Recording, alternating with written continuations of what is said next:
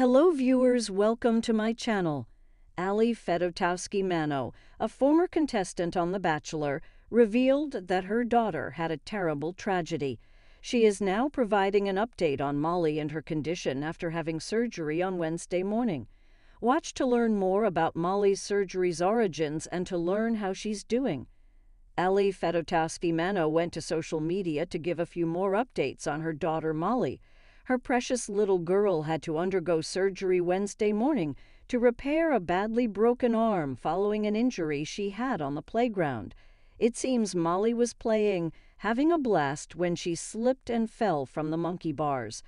The Gives family spent the evening at the ER with Molly.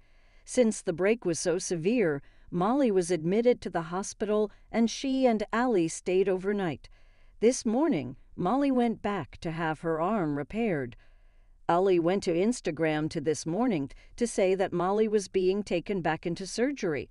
She said she knows it's common and a minor surgery, but knowing her little girl is on a tiny breathing tube and being away from her is too much to handle. Ali also thanked fans for sending love to her family, noting that they can feel it. A little while later, Ali went back to Instagram to share another update. She said Molly was out of surgery and recovering in her hospital room.